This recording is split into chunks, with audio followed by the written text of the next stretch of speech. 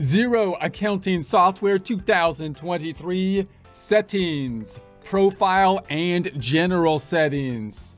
Get ready because it's time to become an accountant hero with Xero 2023.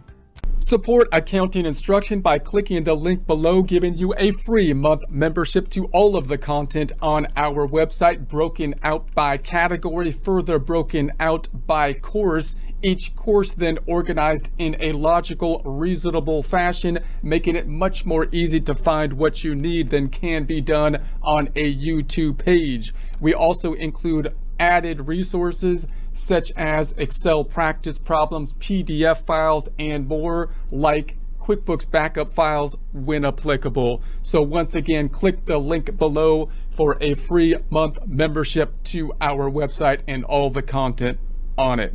Here we are in our custom Xero homepage, going into the new company file we started up in a prior presentation, Get Great Guitars. Last time we started up the company file, took a brief look at the general ledger and then some navigation tools. Now we want to take a look at the settings that will be in place by default from Xero when we start up the new company file. So if we go to the icon on the upper right, we have the profile settings as well as the account settings. So if you want to go into the general account settings here, your password and so on, that is here. The profile settings, if I take a brief look at that, also allows you to join the Xero community and share your knowledge with others. So you can turn on your public profile to become listed in our user directory and become part of our growing community where you can ask and give advice to like-minded Xero users. You can also help improve Xero by suggesting and voting on new features. So if you want to participate in that, you can do so. I'm going to go back up top where it says back to the Get Great Guitars, our actual company file. The other major location for the settings are going to be in the drop down up top, and then we have our settings. We took a brief look at these in the prior presentation. They're broken out into the two primary categories of general and features. This time we want to look at the general. Next time we'll probably go into the features in more detail. So the features overview, we've got the organization details, address, logo, and basic financial information, users, add, remove, or modify users of this organization. You've got your currencies, manage the currencies your business uses, connected apps, add and manage third-party connections to Xero, and subscription and billing, change plan, and update credit card details managed by yourself, whoever's signed up to the Xero. Let's go into a few of these in more detail. So let's go to the first one, organization details. So up top, we have include some of your information on the online invoices you send. You can learn more about that here if you so choose. You can choose which details below. So we have the display name, Get Great Guitars. We've got the legal trade name. If you have a different name, you could use a different name. You've got the logo. Note that the invoice is one of those forms, of course, that is going to be going out to customers, usually in the form of an email, and therefore customizing the invoice, not just for internal accounting purposes, but also for external purposes to make it look nice and whatnot, is something you might want to dive into in a little bit more detail. So we're going to be mainly in this practice problem focusing in on the impact of the invoice form, which it does have, as all the forms generally do, to create the financial statements, balance sheet, and the income statement and related reports. What is your line of business? And then you've got your organization type. So within the exempt organization, partnership, private foundation, and so on. EIN number. So this is going to be a number that if you're in the United States, you would get that from the IRS typically. It's an employer identification number in the United States. And you don't just need it if you have employees. If you're a sole proprietor, for example, this is kind of like your business's social security number, which you still might have to give out if you have to give it to like someone who needs to 1099 you. You don't want to have to give them your social security number. You'd like to give them, and you have to give them something. And therefore, even if you don't have employees, you might have an EIN number. It's fairly easy to sign up for if you're a U.S. business, and you can get that, the TIN number, EIN, social security. organization description if you want to add the details there, and then the postal address. So I've populated some of this stuff here. So I just put sole proprietorship for our business. I added a general, just a number for an EIN number. I'm not going to add an organization description. And then on the address, we've got our location. So I'm going to say that we're in the Beverly Hills, 252 South Camden Drive, Beverly Hills. And then for the physical address, I'm going to just say it's the same as the postal address, and then the telephone number. We've got the country. So I'm going to put United States, has a 1, and then 55555 or something 575, something like that. And then our email and our website, and then if you can add fields if you so choose: mobile, fax, DDI, Skype, LinkedIn, Twitter, Facebook, Google, and so on. Let's go ahead and save that. Now, those general organization settings, note, could be important because you might populate those on forms, such as invoices might need the address. If you have shipping stuff, then you might be pulling the addresses in general from the general information. The EIN might be needed to give to people sometimes for like contractors, or if you're a contractor or someone else, or something like that, although you don't use that all the time. And then if you're in the United States, then the taxes for sales tax on the state level might be determined in terms of your location. Oftentimes could help you to determine whether or not you're subject to the sales tax, which is like a usage tax in the United States on the state level instead of a federal level. All right, let's go back to the settings here. Let's take a look at the users. So the users are the people, of course, using the software. So when you first set up the software, you're just going to have yourself, whoever set it up generally is going to be a user of the software. We might have then an admin user, and then you can add more users. Now, the great thing about Xero is I don't believe there's a limit to the users, which if you look at other softwares that are online softwares like a QuickBooks, that's usually one of the bottlenecking factors, the number of users that possibly could be logged in. So we could then invite another user if we so choose. So let's go ahead and do that.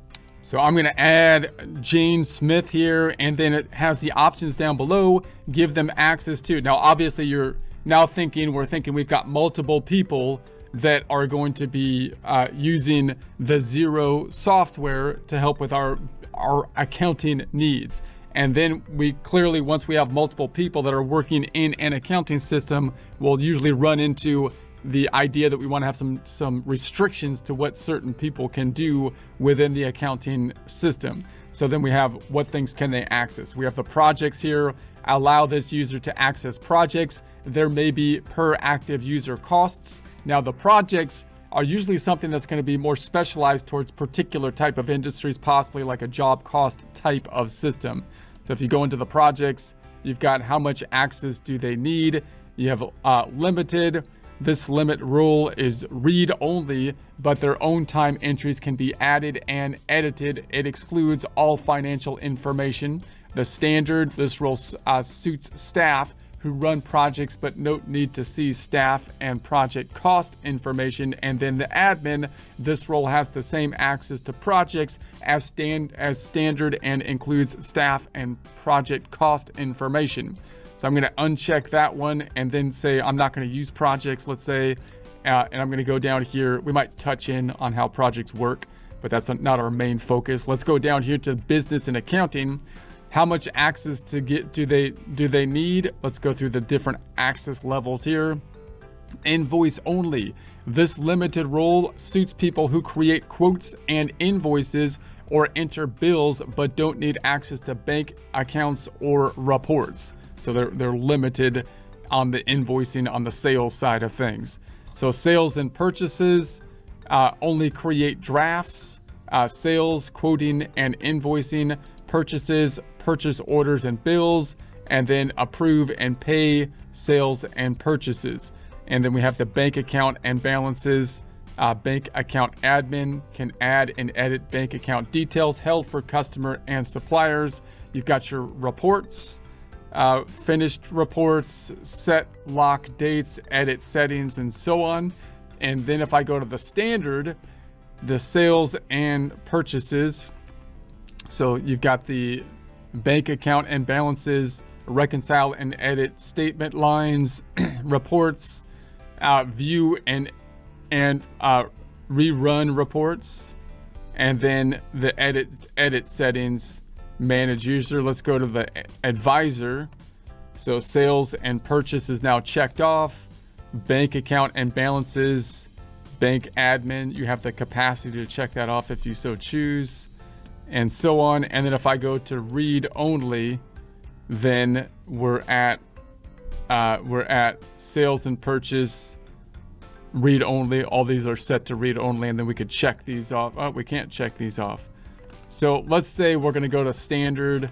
I'll say standard for us and say cancel, add a personal message, and then I'm going to send invitation. So you could add a personal message. I'm going to go ahead and send the invite. Here's what it looks like on the other end. So we'll go ahead and say, okay, let's get access to it. Get Great Guitars would like to access their account at Xero. Get Great Guitars users. Okay, I accept the invitation. And Jane's like, I'm in. And boom. Hi, let's get set up. Use this dashboard to get an instant overview of your business, and so on and so forth. So Jane's ready to roll. And then back on our admin end, I just refreshed the screen up top. And so now we've got Jane over here. We've got the 3 dots on the side, which we can change permissions or delete Jane if we so choose.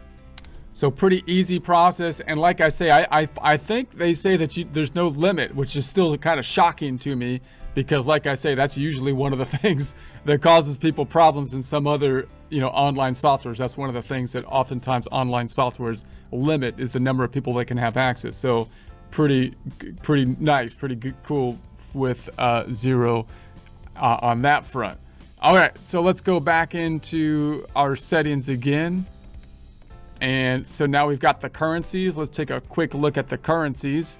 So you can send invoices, reconcile accounts, and get paid in over 160 different currencies. In our video, learn how Xero updates rates automatically and calculates gains and losses. And so you can get into that in more detail. Now, currencies can be a little bit confusing when you're first kind of jumping in and thinking about how the currencies are going to be working.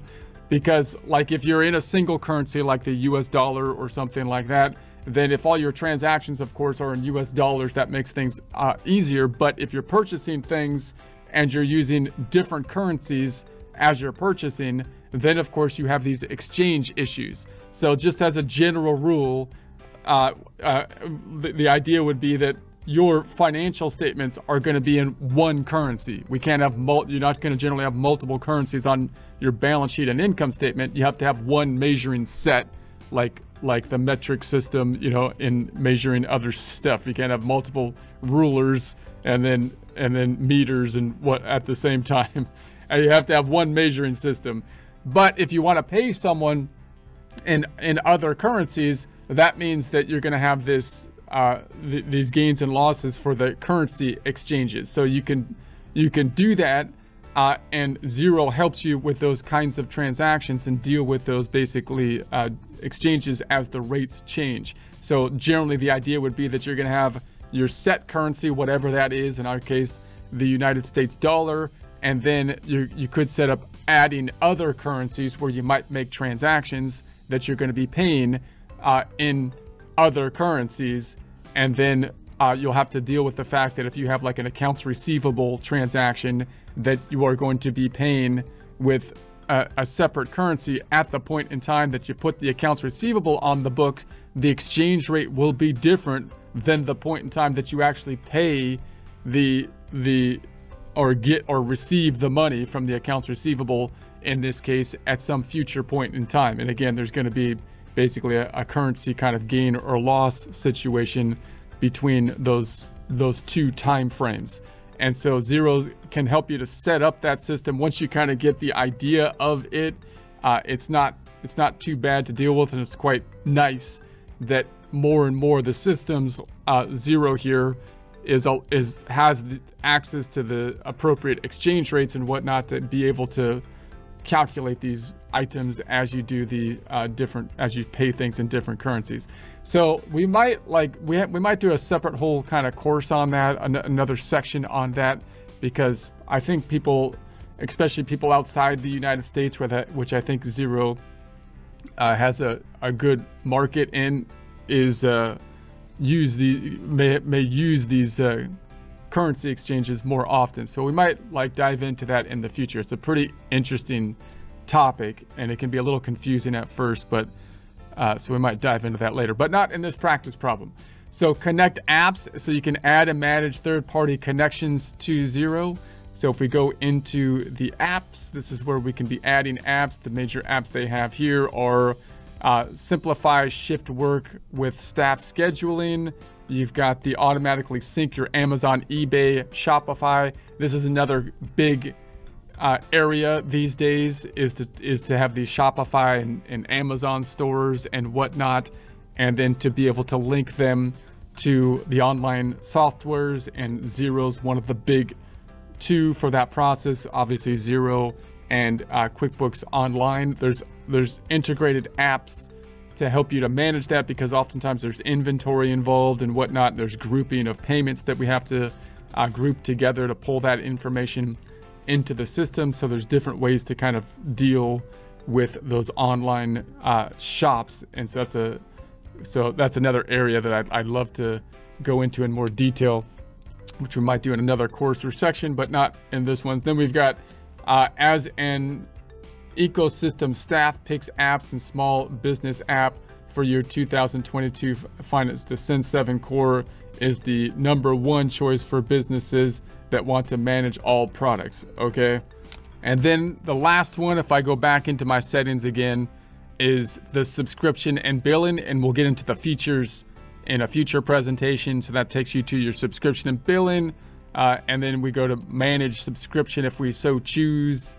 And currently we're in a trial period at this point in time, so we could then buy it and we'd have a different subscription. So in a future presentations, I'm going to go back to the Get Great Guitars. We'll dive into the other settings on the right, which are the features settings, and then we'll dive into actually doing some data input here.